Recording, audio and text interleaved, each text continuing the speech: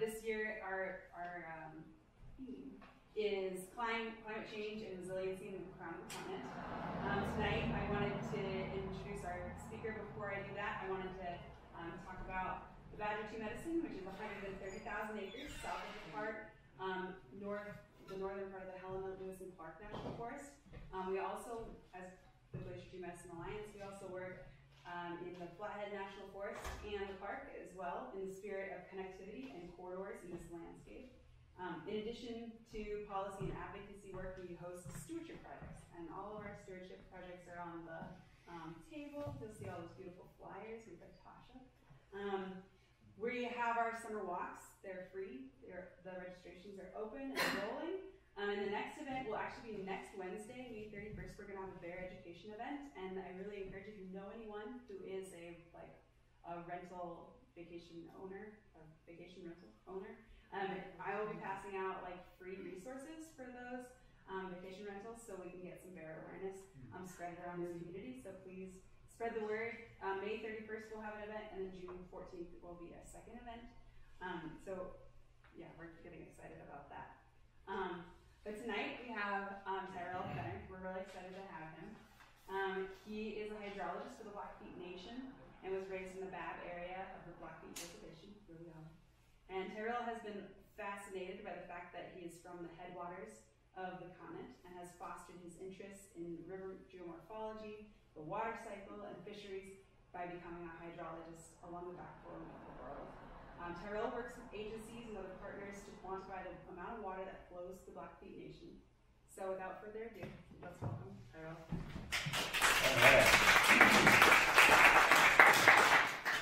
Thank you for that lovely introduction, Jordan. Appreciate you. Let's see, so get my slideshow going here. Figure out do I have a laser pointer on here? Not that I don't think I need one, but I think you do. I can skip slides. Right. Oh, I didn't know if that was a power button. I didn't know if there was a thing. We'll be okay without a laser pointer. There's not going to be too many graphs and charts and whatnot, but there'll be a couple. It's open. Here we go. Okay. It's called the Razor's Edge or something like that. Drive. Oh yeah. Good. Yeah. Okay. See? Perfect. Thanks, Peter. You're welcome. Yeah. So as Jordan said, I'm from the Chief Mountain area of the reservation here, North Sider, and yeah, near the triple divide of the world, well, the continent anyways, North America, headwaters of the world, backbone of the world. Yeah. We're up here where the waters really divide, despite what Missionam Woodband said there in that one song, huh? Missionam, no, triple divide. And yeah, today's talk is going to focus a lot on climate adaptation and drought resiliency, but there's going to be a lot of an overview of what's going on in the Blackfeet Water Department too, and that's what it'll start with, and then I'll kind of switch gears slightly halfway through. So let's get through that slide.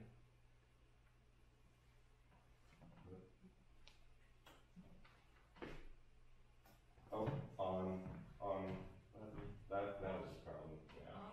Okay. Now we're in business. All right. So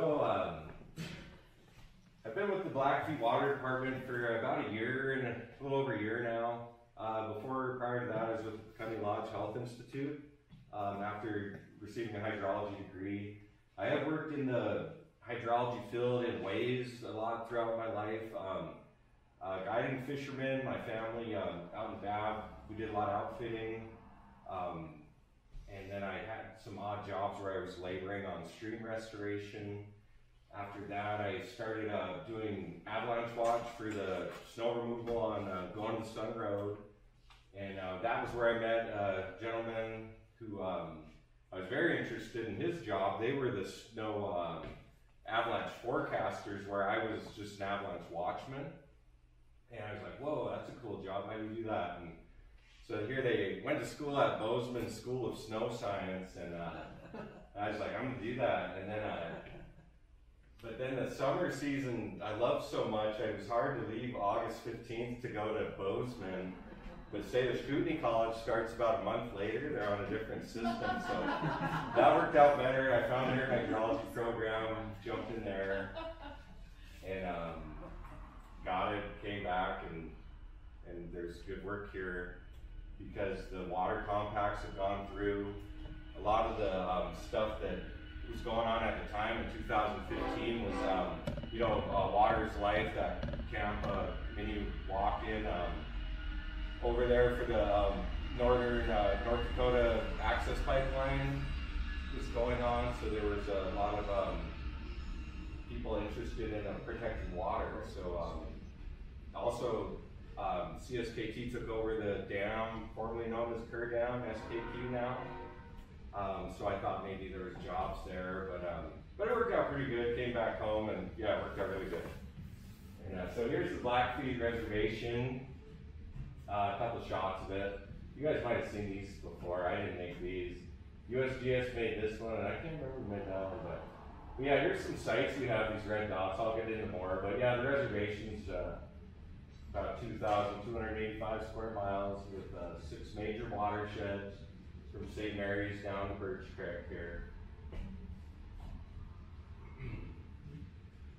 Here's a slide. So, like I said, I worked for PLHI at Cunning Lodge Health Institute prior to starting with the Blackfeet Water Department. So I've kind of got a mesh of things happening here. Although I did make this map for PLHI, and here we have the Blackfeet Reservation outlined, and you can see the Great Divide. People call it the Continental Divide, but there's a lot of continental divides. That's the Great Divide. This one, it's labeled on the map as Arctic Divide, but I think it's got a more technical name like Laurentian or something like that, yeah. And they meet here at Triple Divide Peak. So yeah, here we are at the headwaters of the world. And when I was with PLHI, I was doing some work where we do some outreach too, and trying to work with students and young people and get them to realize exactly the significance of our geographical location on the continent, Yeah. So this map is a helpful tool to show that. So here's a quick overview slide of things that I'm going to go over. Most of these are water department related, and I'll dedicate a good chunk of time to the final part here, climate adaptation. But mainly what I'm doing, honestly, is this measurement program, but doing all of these things: irrigation, permitting, cooperative studies, database mapping, outreach, St. Mary Diversion Forehorns we do a little bit with, and climate adaptation. This picture here, can anyone guess where that is? Go ahead and shout it out. Yep, coolest gauge, one of the oldest data sets in the country. Right there, and that's where we measure at, is right below the bridge there. And the gauge house and the stilling well is just across the bridge. You guys probably all seen that rock structure around it. That's the stilling well for this gauge. So this is Many Glacier, right, as we go toward the motel? Yeah. The lodge? Mm-hmm. Okay. Yep. So this acts as a control right here, this pile of rocks. And then we'll measure right along here with our flow tracker. There's these 2 sensors on it right there. And you take and you divide your stream into sections, and you got to capture around 5% in each section you do. So if it's one section, you divide it by 20 to capture 5%. You might catch more than 5% in these middle sections, so a good rule of thumb might be 25 sections. And you take this and sit it in there for 40 seconds at each one, and it'll compute it, how much cubic feet per seconds going by based on velocity, and it'll compute the area as you go. And then right at the end, you complete it. And that's how you use those things.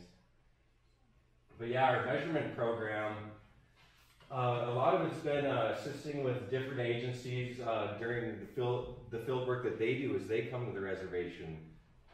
USGS mainly, but a lot of our work is with the DNRC as well. Climate Change and Mountain Ecosystems Group is who this CCME is. They're USGS as well out of West Glacier, and they're the guys that do the avalanche forecasting that made me want to go back to school. So I still have a relationship with them, and we have some plans coming up, and we've worked together since I've come on with the tribe. USIS is the Army Corps of Engineers, US, and they've got a lot of funding right now for some weather stations, and they're putting them up. They've already got plans for them actually. They put a grid over the whole entire country, or actually just the upper Missouri River Basin, and we're the top left of that, top left of the Great Plains, and yeah, so they broke it into a 25 by 25 mile grid, and 4 of those grid centers fall on the Blackfeet Reservation. So we're going to get these weather stations on steroids from them soon. And yeah, so these USGS partnerships, I've had some handouts over there. Oh, it does work, yeah. Off screen. Yeah, you guys want to grab one of them on the way out. I printed like 30 of them, and it really explains this partnership good with the USGS. We're modeling everything after what they do, our hydrology program for surface water management and groundwater. But a lot of what we've been doing is gauge station work on surface water on the rivers. So we've got 4 new installs, and they're all on tribal ranches. Actually, one isn't, but we've got a deal worked out there where we're not worried about access. But yeah, so I'll talk more about those actually. Site assessment is something I'm working on now. We're doing a Birch Creek study. It's the waters down in Birch Creek are, you know, we have all these different partners and stakeholders surrounding the reservation. On the north, we have, you know, Canada, and we work on something called the International Joint Commission with the Canadians, and they really get their water down to the droplet up there, and so we're working with them. And down south, though, we have the Ponderay County Canal and Reservoir Company, and they have a lot of interest in their water, and they've got a really good program going. They've got local boy Lou Jones there, you know, vouching for them, and it was always a rocky, rough relationship, but things have gotten a lot better. They got a new hydrologist in there now at PCCRC, Ponderay County Canal and Reservoir Company. And he's been really good to work with, and but at the same time, you know, he doesn't want to have too great of a relationship. Or, you know, we work together good though. But he's got to remember those good old boys that run his show there. He's got to make sure that he keeps them happy, of course. And so yeah, site assessments on Birch Creek is a big thing. That's what I've been doing lately. Is driving down to Birch Creek, flying the drone around. Figuring out land access for a new site there, a new gauge station that'll be online, and we'll get readings from it every hour, however often we want to. And then our snowpack measurement program is in development. That USIS, Army Corps of Engineers, they won't have a snowpack measurement device on their steroid system, but we work with Eric Pike. He's the director of the CCME, and he's gonna help us do some site assessment on a snowpack site here along the Glacier Park and Blackfeet border. And we are definitely open to going along the Badger 2 Medicine and Birch Creek area too, because we need to capture those streams too, and how much water is coming onto the reservation to do a proper water budget. How much is coming in, how much is going out, and what's being used while it's here. This is just a little slide about why stream gauges. You know, flow regimes, that's the word we throw around a lot. See what the river does throughout the year, and then try and figure out why, you know. Is it natural? Is it because of this, that? You know, so forecasting, planning efforts for droughts and floods. And then, yeah, out water rights, of course, and determining if streams are for recreational activities. Okay, assessing water. Yeah, so I mainly work with water quantity more so than water quality in my position. We have another hydrologist on staff, and he's worked for the environmental office for a long time, and he handles more of the water quality, I would say. Although I have some experience with it. And then reservoirs, roads, bridges. Yeah, you know, just the engineering of everything. If we go to our engineers, they're at Billings, the first thing they're gonna want is a hydrograph on something. So I wanna put a gauge station out at Sweet Pine where Cutbank Creek flows under Highway 89, and they're like, you know, you can't just be like, let's put one here, you gotta, I'm building a hydrograph right now, so I gotta go jump in there all the time and plot it on a graph, and like right now we're rising, we're about at our peak of our hydrograph. A bell curve is a typical hydrograph, and we're peaking right about now, typically at the end of May and the beginning of June. So one of the only wadeable sections of Cutbank Creek is actually at that bridge. Even upstream to the park line, you can't wade it barely anywhere. It's cut bank for a reason. Those banks are steep, and there's big holes and willows, and it's kind of a dangerous wade. Besides, right at the bridge there, and they have other ways you can measure them besides jumping in there. You can use a cable cart, right? Have you guys ever seen those cable carts around?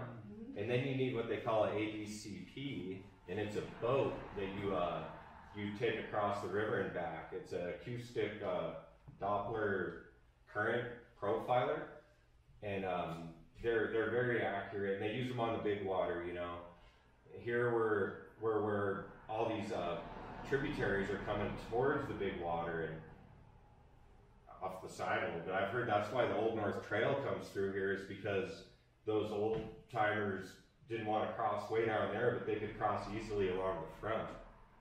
So we're here on the front, and we rarely need an ADCP, that boat, in the bank-operated cable cart or an actual cable cart. But other places where we don't have an actual cable cart you hop into, we have a bank-operated cable cart where you attach your boat to a pulley and crank it. So we don't actually have an ADCP yet, but when the USGS and the DNRC come around, they do, and I'm working on ordering one right now. So yeah, and then on the irrigation, this I just took like 2 days ago, this picture, right when that smoke cleared a little and the clouds came in. That was that day. And yeah, so this is Birch Creek, and this is the BIA canal. And it's the only canal coming out of Birch Creek flowing north that goes north onto the reservation. There's a bunch of them, Loeffler, B Canal, all these other canals that go south into the Ponderay County Canal and Reservoir Company. But this is kind of ours. And historically, they haven't actually measured the flow of this stream right here. And like I was out there yesterday or a couple days ago, when we measured it this day, it was only at 11.5 CFS.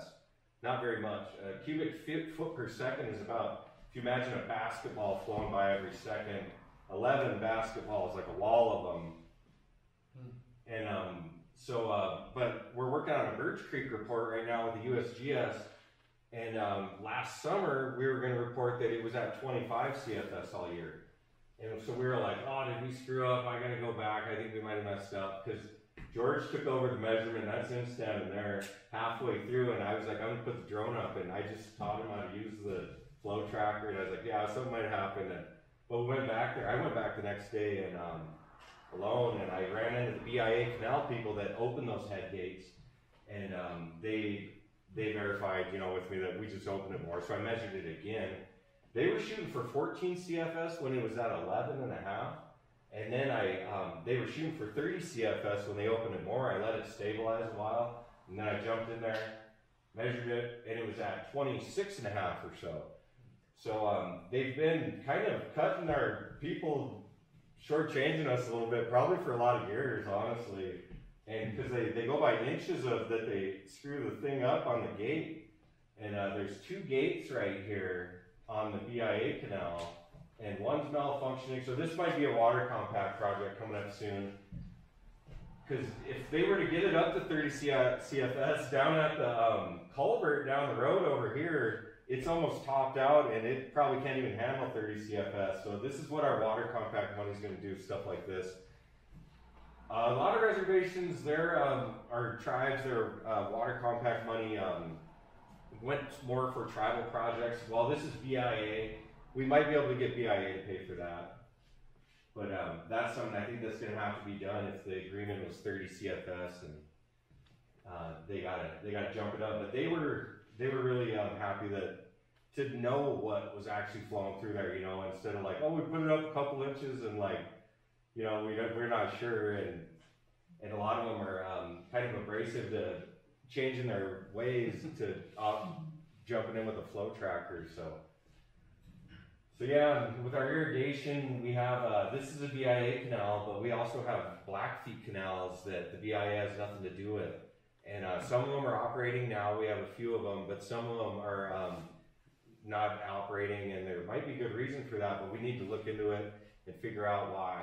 Maybe they just couldn't deliver water. The transmission rate, they call it, is what percent of your water gets from point A to point B, you know, along the way. Even this canal loses a CFS from here to 0.6 of a mile down. And they, you know, line their canals with different things like bentonite or just concrete. So different places are using remotely controlled gates now. They can be radio or satellite. So that's kind of the future, and that's something that we're starting to look into, is these remote gates at diversions, checks, and turnouts. There's some irrigation terminology there that I'm learning about I didn't know much about before.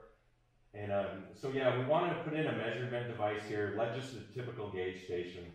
We were talking about putting in a flume or a weir, but we're gonna go with just a normal gauge station like we see on a lot of bridges and stuff here. But yeah, we're currently working on inventorying what's out there, what's old, what's new, what we're using still, and making plans to rehabilitate some different ditches. And let's see, here's a USGS slide. So this is a lot like the handout that I brought over there. And it kind of explains what's going on here.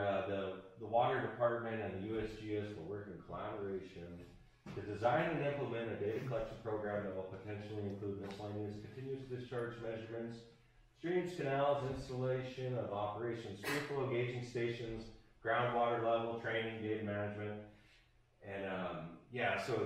So that's kind of where we're at right now. Is still working with the USGS. And we're going to continue to for a long time, and we're okay with that. So here's out on Cutbank Creek. These are some wells that are seated right next to each other, and one of those 4 tribal ranch gauge stations I was talking about earlier are located adjacent to this, about 100 yards away. So Gillum Coulee is the name of this one. If you were to look it up on the internet, the USGS gauge site is named Gillum Coulee. It's at the Perry Ranch. People might know it as, but it's up Durham Road north off Highway 2 on Seville Flat, a few miles. And yeah, these are 2 different wellheads here. One's shallow and one's deep. And our gauge is over here. So what we're looking at is how the groundwater and the surface water interact seasonally and why. And this is an ongoing study, and this is something that we've been involving the community with, the community college, the environmental office, and it's just a cool project. Somebody could do a really big project on the data that we're getting here. The deep well wasn't very productive at all. The shallow well is very productive. And so there's a couple different peaks you'll see in the different hydrographs. Some come from the mountain snowmelt, well, some come from the prairie snow melt or rain events, but mainly when the snow melts, we're seeing when it hits the groundwater and when it hits the gauge. And if there's no reason why the gauge went up based off of weather and different things happening on the Continental Divide, we can infer that it came from the prairie, because this is a big coulee and there's a lot of groundwater out on the prairie, even though it might not look like there's much snowpack, and you can deplete that groundwater. So we're starting to look at groundwater levels all over, and they've been doing it here a long time. We're not just starting that, but we're still doing it, and we're trying to get a better data set going. And then Birch Creek, I think I actually talked about this quite a bit already, but DNRC's in on it because they're representing the state, and USGS is, we're all working together, I guess, but so we did some synoptic runs last summer where a bunch of us got together with our flow trackers and we all measured the whole entirety of Birch Creek in one day. And so we all had like 4 different sites assigned to us, and we were able to tell them if what the surface water and groundwater interactions were like on Birch Creek. And a synoptic run is also known as a seepage run. So that some of the times the surface water will seep into the groundwater, and the hyperheic zone, they call that, and it can also upwell into the surface water, and that's very common as well. Just as common as it going down, it'll come up other places. So these synoptic runs are useful for knowing like, oh, are they taking more water than out of that canal? Then it just gives you a way better understanding of what's happening there, and it's so we're trying to figure out these hyperheic zones, and and that's the flow regime, in-stream flows, diversions, gaining and losing reaches, and trying to get everything to add up and make sense, and see, here's this slide is out of date, but see, steady rate of 26.14. I averaged those out from last summer's synoptic runs or seepage runs, and but I jumped in there a few days ago and it was at 11.5. So it turns out that they kind of stage it up a little bit in that canal. The BIA does, our tribe. The BIA on behalf of our tribe. So yeah, we're looking for somewhere to put in a gauge down that way to get a better understanding on the south side of the reservation on Birch Creek. And so anyways, here's a drone shot. You guys ever been there? Where is it? I've been blocking you this whole time. Well, Swift Dam, yep. Yeah, there's the road right there. And here's Birch Creek, and so I've been trying to get a few photos. We have a publication coming up about this whole Birch Creek study, and I was tasked with getting some photos, so I've been working on that a bit here and there. Also working on some technical working groups. I mentioned earlier the IJC International Joint Commission. There's a climate and hydrology technical working group I'm a part of and meet with them bi-weekly. Also, there's an indigenous advisory group. I'm a part of that as well. And that's working with the stakeholders up north in the Milk River and St. Mary's drainages. Also, the Crown Snowpack Modeling Technical Working Group and Advisory Group. We work with them a little bit on this model that they're creating. It's to just see what the future snowpack outlooks might be. So like when I first joined the group, they weren't even going to include the Blackfeet reservation, and they were also going to disclude parameters such as wind speed and direction. And I was like, those are pretty important to us here, and also could you include the entirety of the reservation? Because they're focused on the Crown, which is like Waterton and Glacier kind of, right? And then mainly, but of course it goes down to like Missoula almost, depending who you talk to. But they included the whole Flathead Reservation because they had somebody there representing, vouching for that. And they started hiring some people finally with the Blackfeet Water Department and sending them to these meetings. So first thing I was like, well, hey, how about we include our res and like maybe the limited thing over on the west side, but it is here, and it plays a huge part in where the snow ends up, deposits, and it's just blowing all over. And so we're, you know, hopefully going to learn something, glean some knowledge from that. IJC, yep, International Joint Commission, and I snagged this slide from Rodney Caldwell, my co-worker over there at the USGS.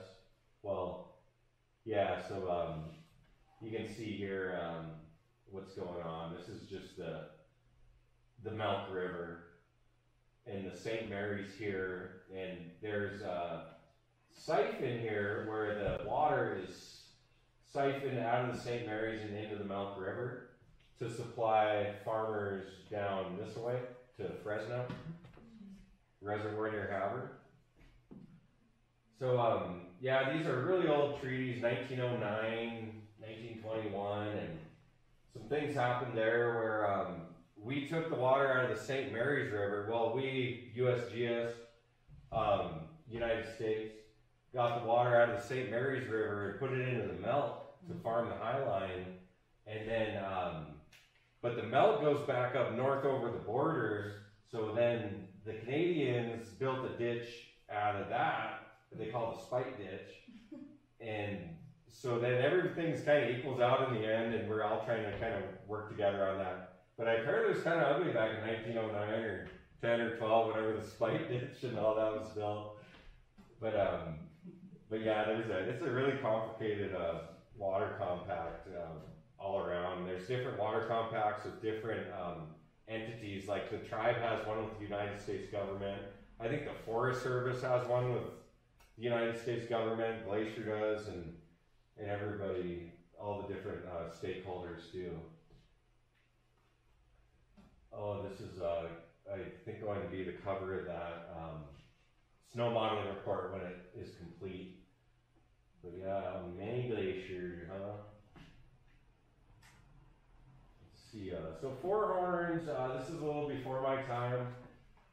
But the Blackfeet Water Department did have a big part in the creation of this new dam here at Four Horns. It's supposed to hold a lot more water, and part of it works in with the Birch Creek Agreement, where this water goes down to Birch Creek eventually. Even though it comes out of Badger, they take it out of the basin and put it into Birch down south, and of course to go off the reservation.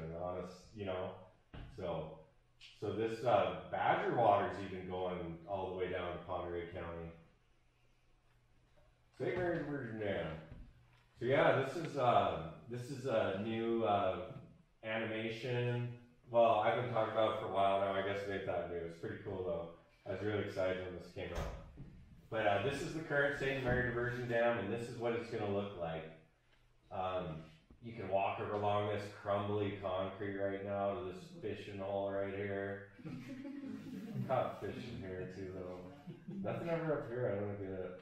But this will be the fish return you'll see, though I'm excited to. The fishing spot. There's actually a movie about it. I'm wondering if it'll play automatically. I don't know if I have how to do it from here. I'll see if I can play it.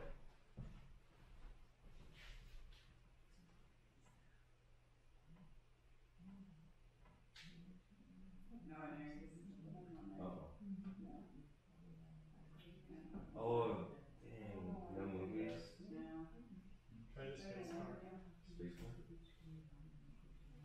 Is it moving? Yeah. Dylan.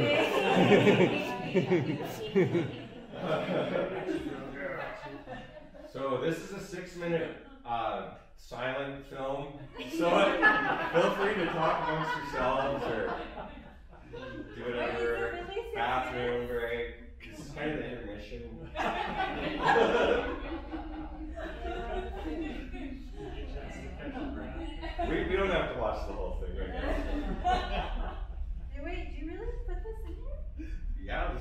stuff.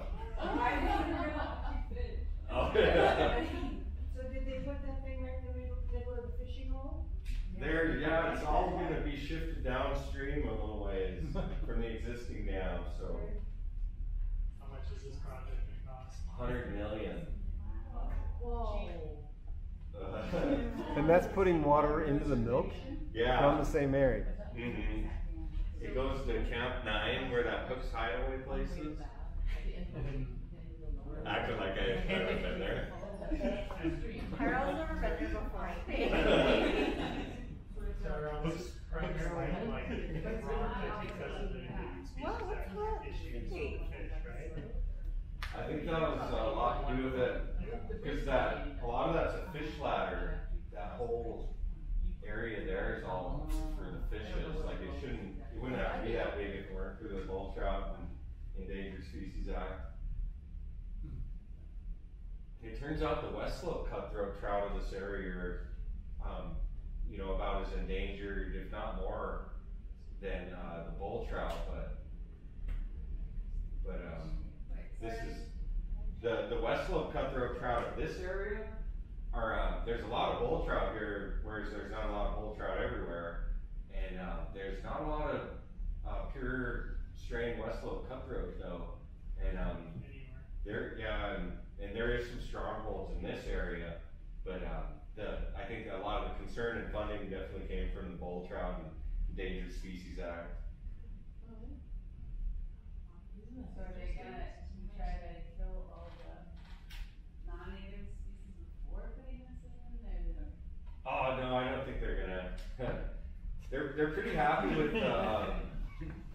the different populations, and they are able to get through here up and down, which is something I did not know until recently. But the bull trout have always been able to get through the old diversion dam, but not very well. But the populations up in the upper lake, or lower St. Mary's, I mean, and Kennedy Creek and lower St. Mary's River, have been able to or interbreed and all that. Where is it gonna be? It's at the Bab Bridge and Bab Flat over the St. Mary's River. Those little lights have to be like dark sky approved. Yeah, I wonder. Yeah, I don't know how final this whole design is, but I was able to go to a bull trout meeting down in Billings about a month ago and got educated on all this, and it was pretty exciting. Jeremiah North Pagan is the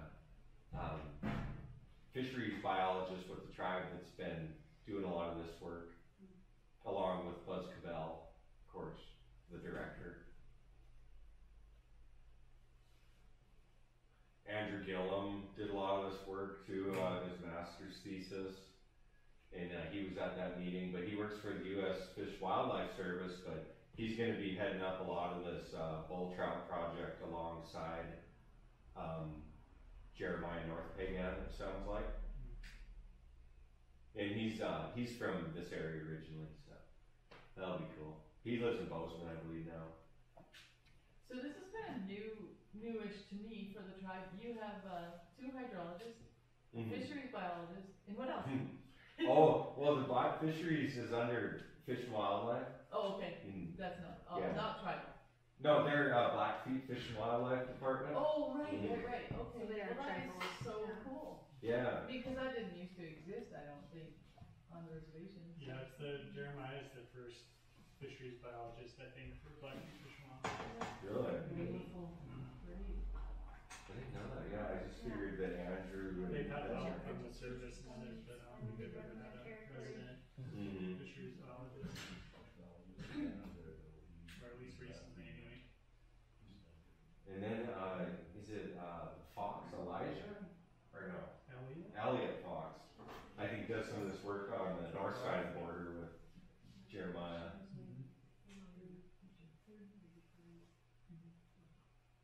It's gonna ruin the floating.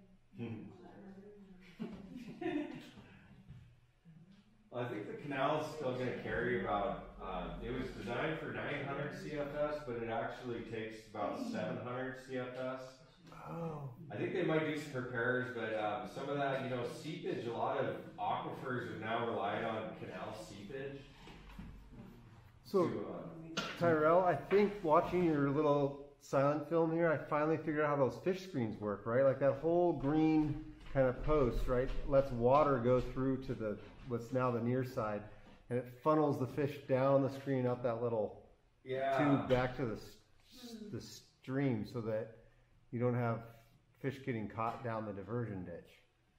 Yeah, part of it said fish screen and cleaners. So I didn't know if I don't think they were talking about cleaning the fish. They just get a little hand scrub. Yeah. And then how do they get back up? Don't they have to come back up? I think it's that gap right there.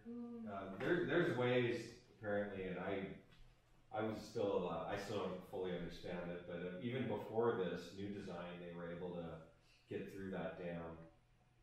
They could definitely get down, jumping over. I think the primary concern was there was a lot of bull trout and cutthroat trout that died at the siphon. So not in the canal, but once they made it all the way down to the siphon, that's what was killing them. And so they're trying to prevent bull trout and cutthroat from even going even close to the siphon, trying to basically circulate up there. So that's the siphon that takes the water into the milk. Yeah, the siphon that takes the St. Mary, it diverts it in the canal, and it goes up, and then it goes down and underneath the St. Mary's River and up and over into the Milk River. Oh, that'd be difficult. Yeah, there's a few siphons on the reservation. That one's huge. There's one under Kennedy Creek before it gets there, the canal. It goes under there. What would you call that, a siphon? I guess. And then Two Medicine BIA Canal does the same thing on Josho East, where it kind of goes up and down, and the pressure behind it just keeps it rolling, I guess. Are there fans in there or something in there that pulverizes the fishes when they go through? Oh, the fish? Or is just just like an overgrown culvert? I think there's some kind of turbines within the dam. Okay, that would not be healthy. No, I don't know if that's all for power generation, but they still have them in these dams anyways. But back to the water department, and I'll get right into some climate adaptation. So we just do some community outreach. This is on Cut Bank Creek at that gauge near the wells. And these are BCC students here and some environmental office folks and mix of everybody. And recently we had another hydrology day on Cut Bank Creek. So we've been working on some community outreach here and there. And then, just database is something that everybody does, and we're trying to figure out because there's a lot of old files and things like that we need to get digitized and on the cloud, on the hard, everywhere, have it backed up. So water permits and GIS data primarily. Some mapping. I've been working a little bit on building a Blackfeet canals layer. So this is okay.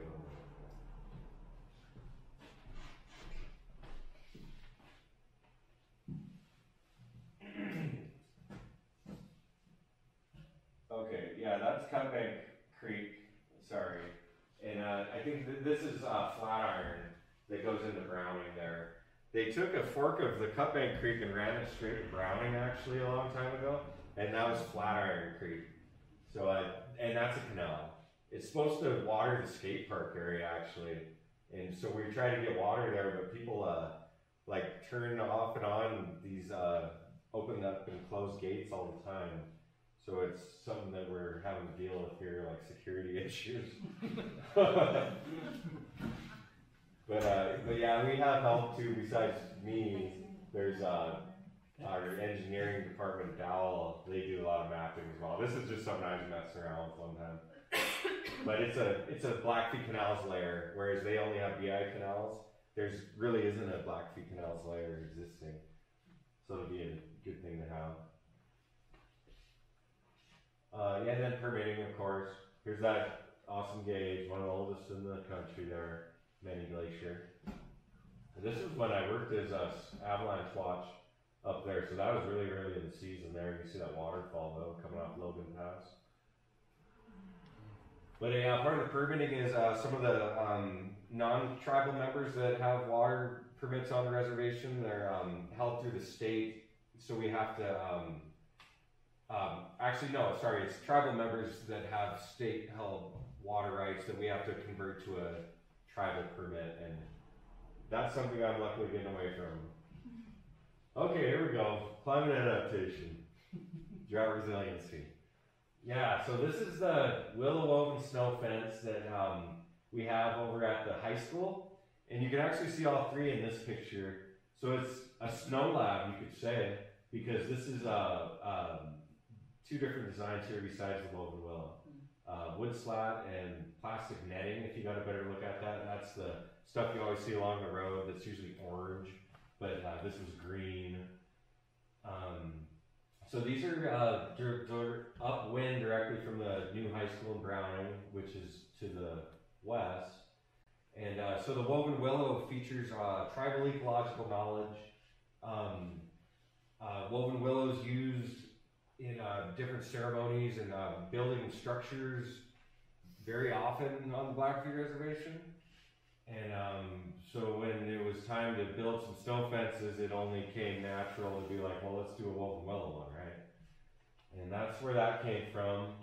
We did like 2 foot apart stud willows here, and then wired them to our frame, and then just went weaving. It was really fun.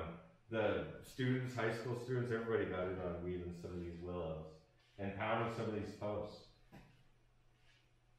Tremaine Edmo, yeah, she helped. One time, before this one was even up, these two were up, and the fence was blown at like a 45-degree or more angle down to the ground, and we had to stand it up and brace it, so we didn't know when we designed these that we would need braces, but we definitely do. And then this is out on the BCC's campus. It's actually the largest tribal college, land-based wise, in the country. Blackfeet Community College, like 750 acres, I think. So this is on the other side of town, basically. People don't know it's part of the campus, but it is. And so this is our one that's actually directly recharging a wetland, whereas the other ones behind the high school were just there to see what the snowdrifts would look like when they deposited. And they generally form a bell, not a bell, half a teardrop form, however you want to say that. And you know, I could say that there's some equations that go into this too. See how there's a gap behind here where there's no snow? Yeah. The snowdrift starts a little ways behind the structure because there's a foot of gap here, and that allows for the wind to blow it clean through there. And some people might say it's about 10 feet for every 1 foot gap you have here, so maybe 10x. And then the height is 6 feet, and then the fetch of the snowdrift goes back however far, and that's about 20 or 30 times the height of your fence. So we put these upwind of a road or a wetland and can place that snowdrift exactly where you want it, depending on you know, those things. How high is your fence, and do you have a gap under it? And those are the two main things to. Oh, and also 50% porosity. See how that's designed to be 50% there? We just went to weaving on this to where we thought it might be about 50%. That plastic netting is designed with those holes in it to be exactly 50%. So that's kind of the magic number if you're wanting to collect snow. Did you find one worked better than the other? Or? Yeah, that's what the snow labs were for, and they were all, you know, it seemed like the 50% porosity was, you know, they were all about the same. And what the main factors were was kind of placement, like how close do you want it to your wetland? Like we thought that maybe the tail end of them hanging out into the wetland would have been okay, but wouldn't be opposed to getting it almost right up on your wetland, like about 30 feet away rather than 100 feet away. Whereas, see, this one, there was a wetland down this way. See, these are supposed to gauge how deep they were. And the fallway of the snowdrift was coming more this way than right along there. We orientated our snow fences at about 340 degrees, so we thought they'd be kind of going along the Rocky Mountain front rather than straight north and south, 0 or 360 degrees. We knew it wouldn't be right. So we angled them towards it a little bit, but I would say angle them even more, like 320. So there's a lot of things we learned about on these snow labs. Movie time. This is just a really cool video that's very pertinent to what we're all talking about tonight. And it's only 2 minutes, 1 minute. It's got sound. Oh yeah, sound, of course. Oh no. That's a little. Oh no, we'll be okay without these videos. If there's, oh.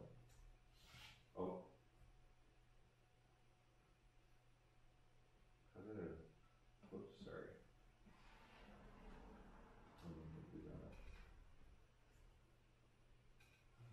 Magical space bars. Now let's just skipping slides. Okay, I'm gonna have to talk the rest of the time. Yeah, you guys should watch this. So, Life in the Land.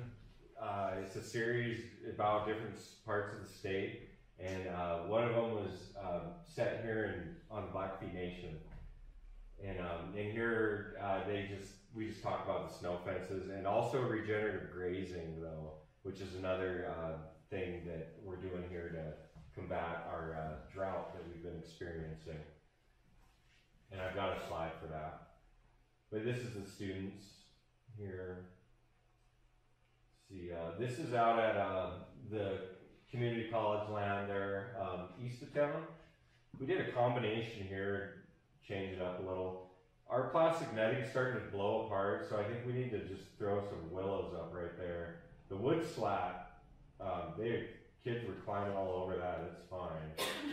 But this, we should take that plastic out and put in some woven willow. But really impressive drift, and a lot of this was see where it was situated. There's a high hill here, it's not high, I mean it's a hill. Here's a hill, and there's a dip here, and snow naturally deposits there, but this just gave it a huge jump on how much water it's going to store. Won't that willow regenerate and start to become live willows? We haven't noticed that yet, but yeah, we've thought about trying to do that intentionally. I've pulled up a number of them. Yeah. Stuck them in the ground, those suckers just grow like crazy. Mm-hmm. Yeah, this would be the time of year, you think, or Good idea. can you do it later in the year, or just kind of as long as you got soil moisture? As long as you got some water. Yeah. Yeah. Mm-hmm. It'd be like growing your own snowfish, right? Yeah. That'd be cool. Yeah, they have. Grow the uprights and leave the horizontal. It's like stream restoration. They put willows along streams to restore it. So of course, like if willow were to do that, that would be amazing because it's using, like he said, tribal ecological knowledge that is really vital and important, you know? Yeah. Oh, I think we saw that one. Oh, there's Doug Loring out on Seville Flat. So here's a regenerative grazing site that I should have threw a PLHI emblem up there. But this was during my work with PLHI at Cunny Lodge Health Institute. And so anyways, Doug Loring's a rancher out on Seville Flat, and he's really into doing progressive ranching techniques, and he's just all on board with regenerative grazing, and he does a bunch of other types of agriculture, hogaculture or zooculture. he'll do all kinds of things just to see what happens. He's a kind of mad scientist guy there. Yeah, he's a really cool guy. So this is one of his. You can see it was grazed through here, and that's his electric fence. It's a poly wire, and you can train your livestock to that, and they'll respect the wire, even though it's even just one. And it's so easy to move around that you can set up these different paddocks in your pasture and rotate them daily, maybe every 3 days, maybe every week. But they say the more you rotate them, the better, or the more results you're gonna have as far as forage goes. And so there's ranches that are seeing like 500% and 600% forage in this area, not on the reservation that we've seen personally, but near us in Cascade, there's a ranch down there, Seaman Livestock. They're doing really good things. They're really innovative, even though they're, they're just one of the oldest ranches in the state, and they're doing it. They're getting 500% and 600%, return on it, and they're finding ways where people that are having to give up the ranch and things like that, they're looking at regenerative grazing real hard now. And it improves soil moisture, productivity, health of the animals. It's just an all-around win-win-win situation. And people are starting to see it a lot more and more, especially with our that Life in the Land video that came out. It's been shown quite a bit. You guys should check that out. Stories for Action is the company that put those videos together, and Life in the Land is the series.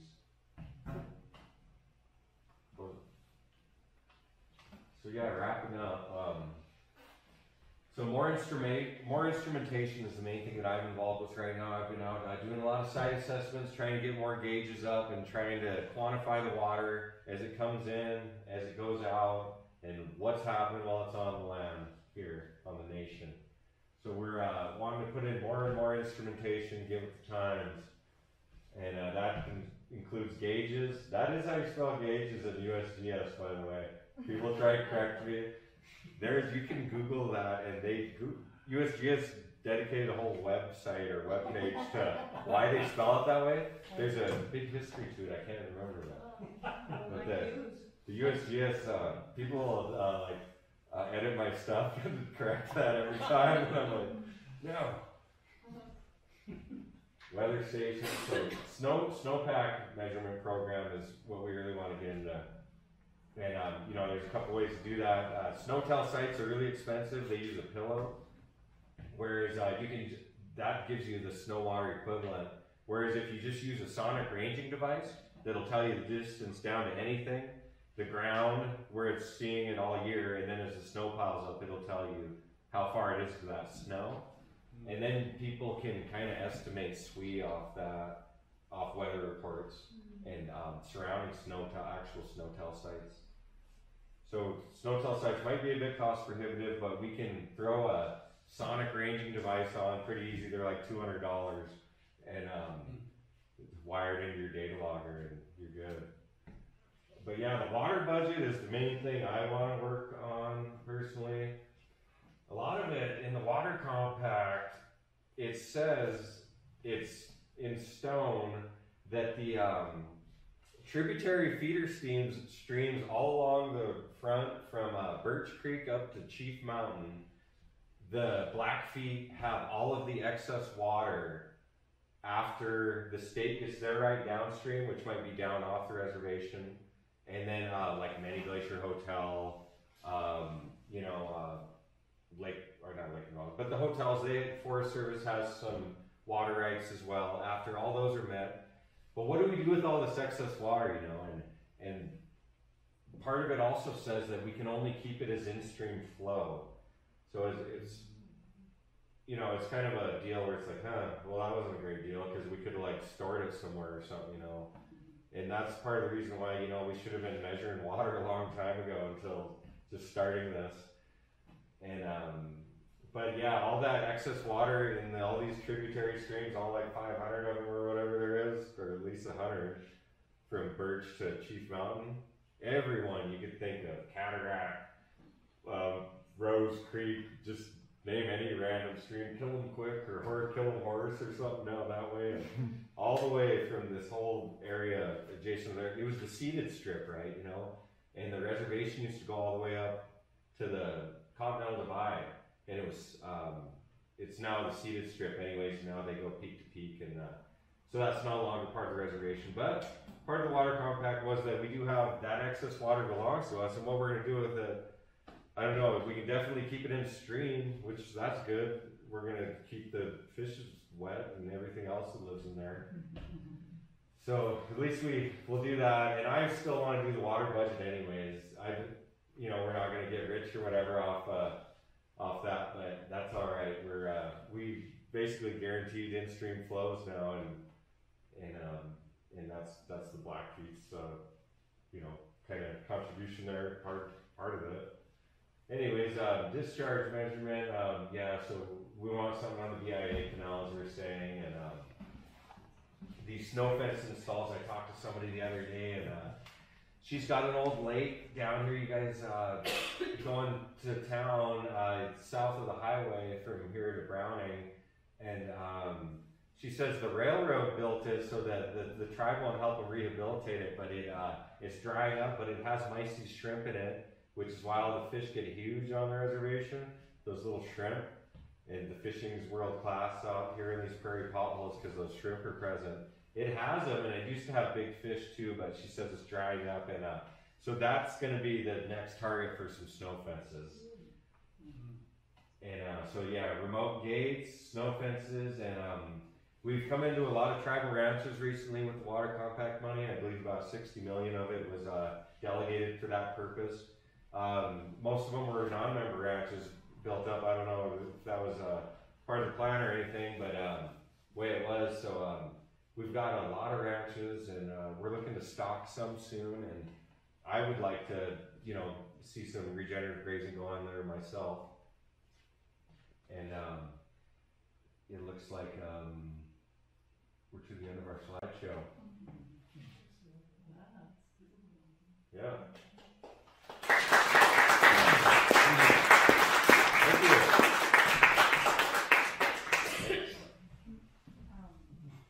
For clarification, because I don't understand, so you mentioned BIA, which stands for Bureau of Indian Affairs, and then Blackfeet, and so there's like this big agency, federal BIA agency, I guess, and it is in control of some of the canals. Is that what you're saying? Yeah, there's two major BIA canals on the or three, sorry, but yeah, they're separate than the Blackfeet canals. The BIA canals have a much longer history, and they deliver a lot more water. They have a lot of employees working for them, cleaning them and operating and maintaining them. And there's a BIA office in Browning, and they all work out of there for the government of the U.S. Whereas our canals are for the tribe, and they're much smaller and not as much staff. But they are delivering water still, and there's some that we want to rehabilitate. The CCC came through in the 30s and went wild digging ditches, and some of those maybe didn't ever get lined very well and don't have a great transmission rate of delivery. They might lose all the water by the time it gets to where it's going. But we want to look at that. Thank you. BIA canals, they want the water to go where? Like, what's the priority for the water transportation? It's mixed, like between you know, different areas of the reservation, I should say. Seville Flat is where a lot of it goes to from Two Medicine Canal. That goes out of the basin too. They bring that over Mission Lake, a gap in the hills there, and they bring it out of the Two Medicine from Highway 89 upstream a little bit. It's where that diversion head gate is, and then it goes up over the hill to Seville Flat by Mission Lake, around the head of that lake, and then it delivers a ton of water up there. They've got an issue there. bank is giving way on their canal, and the river switched channels, and it's now cutting away at the canal bank, and it could like go at any time actually. But there's not a whole lot of danger involved in that. It's not like a dam breaking or anything, but it would make a pretty big mess. And they have pumps in Mission Lake for when that happens, they're ready for it. But there's BIA funding takes forever for them to come and fix it. And they gotta survey it 20 times and get engineers out there a bunch, but they've known about it for quite a few years, like 5 years or so, and they're just kind of like, yeah, it might go.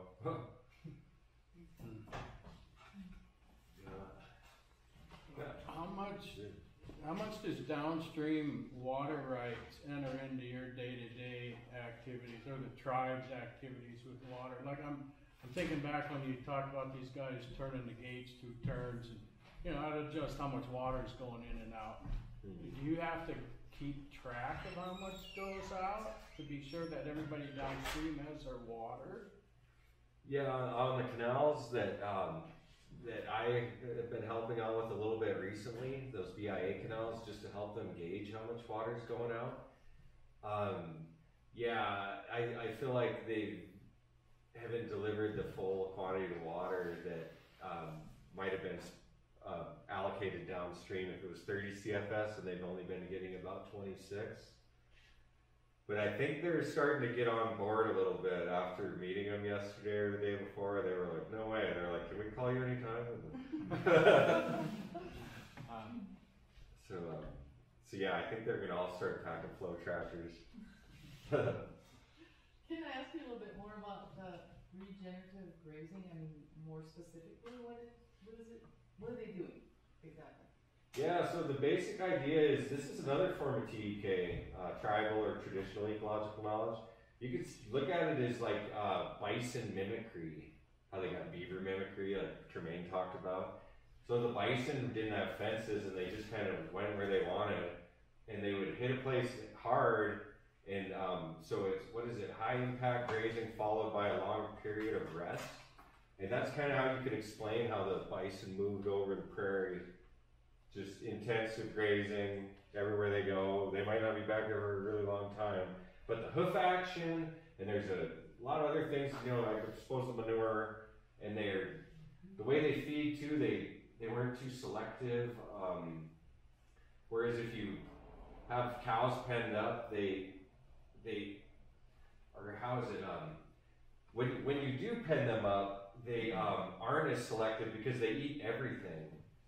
They'll pick a spot and they'll eat on it, and they'll kind of just stand there after it and be like, all right, next spot, when does that happen? Or, you know, and realize it might not. But they get moved from paddock to paddock, and so you can get undesirable species when you also have them in a huge fenced-in area, because they'll target what they want and then leave the undesirables, and then they'll proliferate. On the other end of that, when you do put them into a confined area like a paddock, you can get them to eat things that are actually palatable earlier in the spring, such as cheatgrass. They call it that because it seeds earlier, and it has an advantage over the other plants, the other grass species, and it chokes them later in the year because these seeds are huge, and it like messes with their guts. Yeah. So, but it's palatable in the spring, so you can actually put a paddock on that in the springtime and get them to eradicate that. So you can get your cows to work for you. This electric fence, it's really easy to move around and set up. And Cool. yeah. Just a minute, FYI, I have some friends in Uganda who are doing that with chickens at an orphanage. They're using large fence walls, and they move that around on like a 7-acre plot. And chickens get to graze here for 3 days, and then they move them over there, and they're pooping and regenerating the grass and stuff, so then you get range-fed eggs. Oh wow. Yeah. Nice. Yeah, it's a really neat thing. That whole farm they're working at sustainability. I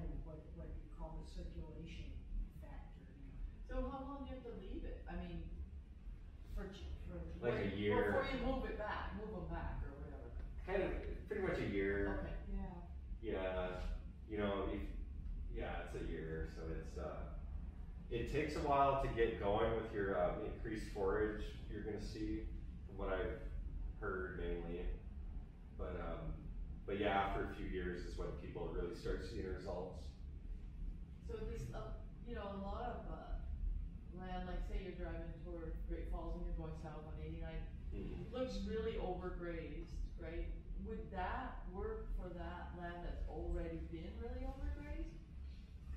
Yeah, I think that if they gave it like a recovery period of a few years before stocking it, and then the paddocks don't have to be that small, but it, yeah, I would, you know, like acres, like maybe 50-acre paddocks or something out in that area, just throwing a number out there, like a pretty large area, but not that small. Like I think would be somewhere good to start. And we had some pilot sites that we've done this on, like the slide that I showed there, and he's starting to see some results for sure by now. Doug Warren, he's been at it a few years.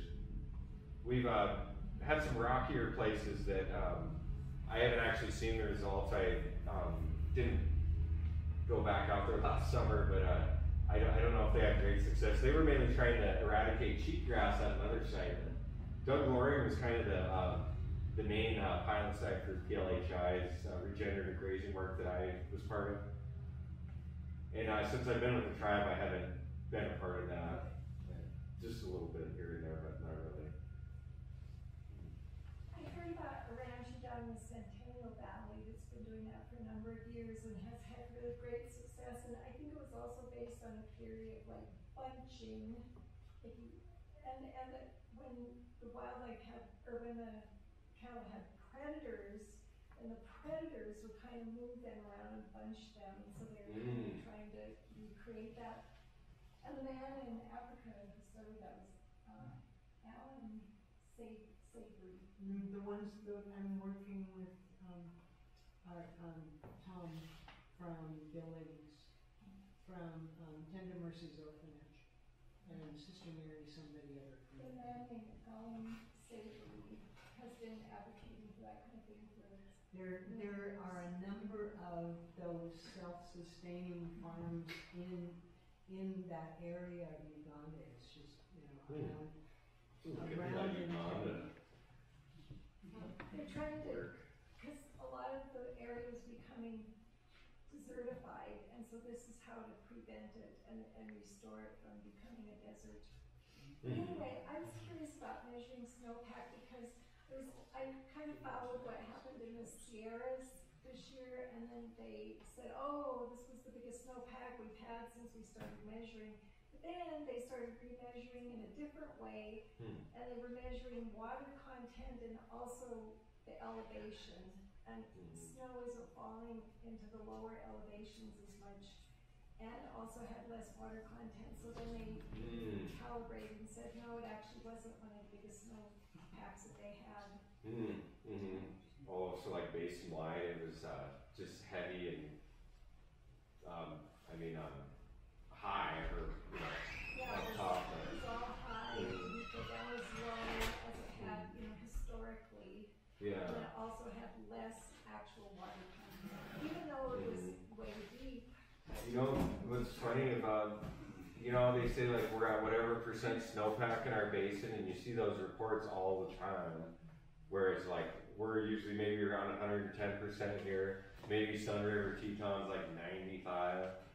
Theirs are off a 30-year average, not the whole historical data set of like 120 years or whatever we have.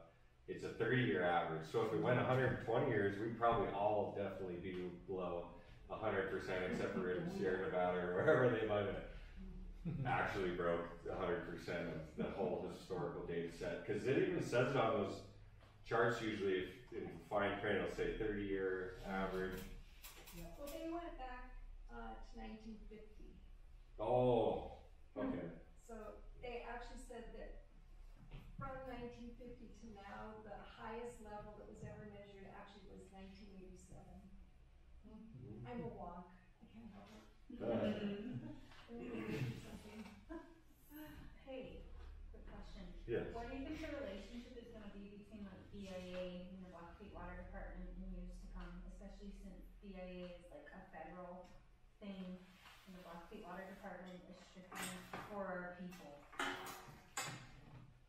Well, they have these deals where we can take over federal departments, and I'm new to this whole side of the deal about I can't remember what they call it. There's a code for it though. Dylan, 638. 630. We can 638. Let's 638 them. We can 638 BIA canals if we want. We should. Some of those workers might not like that as much if they get a pay cut or benefits or as well. Things like that. But yeah, we could definitely 638 them anytime we want. I think. So would that be what they did with the roads? Like that were BIA roads are now tribal roads? Yeah. Or He's the where else did they 638 stuff? The environmental office did EPA. So a lot of their funding was EPA, is not the tribe. Okay. And so it's kind of complicated, but it was pretty cool what I saw the other day going out there, and they were happy that I was there to measure that and tell them what was going on. And so I'm interested to see where that relationship goes, and I think it's going to result right away in that road getting torn out and a bigger culvert getting put in there that can actually handle that 30 CFS. Some people say you don't even want your water going halfway over or halfway point of the culvert. No, it eats it up. Yeah, and that thing is like 80% full at 26 CFS. 30 CFS, I don't think that's going to work. Tyrell, I got one last question for you. Thanks for coming and sharing about your work, and it's really interesting to hear a lot of the projects you have going on. One question, and I know you're still working on building the data set, but from what you know from both your time and prior measurements, how have you seen or are seeing any changes in both timing of runoff and total volume of stream flow? And are we seeing any trends here in the area that you're aware of in terms of changing water availability or timing of runoff? Yeah, there's my main source for that is the USGS website, where you can look at different hydrographs. They even have different ones that you can look at that just show the different peaks for each year. And so there's anomalies always, like 1964, right? Right. Huge flood, devastated the people. One of the worst natural disasters in the history of the state. So that hasn't happened again since then. Swift Dam broke, Two Medicine Dam broke, and flooded us out. But yeah, since then, there hasn't been a flood like that. 2011 was another kind of anomaly year, and but so I haven't been studying those historic trends as much as I will have here in like the next few months, especially after this question. But I'll be ready next time. Sounds good. I'll ask you at the end of the summer. Hey, Tyrell, what did you learn? No, one of the coolest pieces of tribal ecological knowledge I learned, this is from the west side, but they have a snow patch called the Heart of the Monster over in Jocko Valley on the west side. Oh, yeah. When that snow patch no longer looks like an anatomical heart, not like a Hallmark heart, it starts melting. It's right by Dancing Boy. And that signaled the time for safe crossings of the river for the Salish people. So it was like an ancient Salish gauge they had there. And they crossed the rivers horseback to come east, usually to hunt buffalo. And so when the Heart of the Monster melted, it signaled that. So I've been looking for similar stories. I went to that Crown Managers Partnership Forum in Browning, and they have a really cool snow patch up north that looks like a bison skull. And it's something about buffalo calving season. And on going to the Sun Mountain, there's that, it looks like a warrior with a laid back headdress. And, looking for some stories, and I'm, ethnohydrography, I've heard it called. But yeah, so as far as these data sets go, I always go with the peak flows, usually the end of this month or the beginning of June. And it seems like it's been pretty spot on like that as far as all these old data sets even go. but there is, you know, less water, groundwater. People are pumping groundwater, and those keep that base flow going in your streams out downstream. So I feel like we're seeing less flows downstream, but upstream, I know the glaciers are definitely melting. You know, there's got to be less flows all around, and but the peak hydrographs seem to be about the same time of year, like right now, like in the next week, in 2 weeks. Well, and how long have you been using the Flow tracker? yeah. Not long. So, Like but the 2 USGS years? has been doing this for a long time, and on the reservation, they have old established sites all over the reservation. Some have been abandoned, some are old, some are newer, but they've had a lot of sites on the reservation. And right now, there's about 15 of them that are online, constantly logging data. And that's where we go out and measure at to make sure that they're given good data. So whenever they come around every 6 to 8 weeks, I go out with them. And then in between that, I go out here and do a lot of computer work too, unfortunately. Well, thank you so much, Tyrell. Thank you all.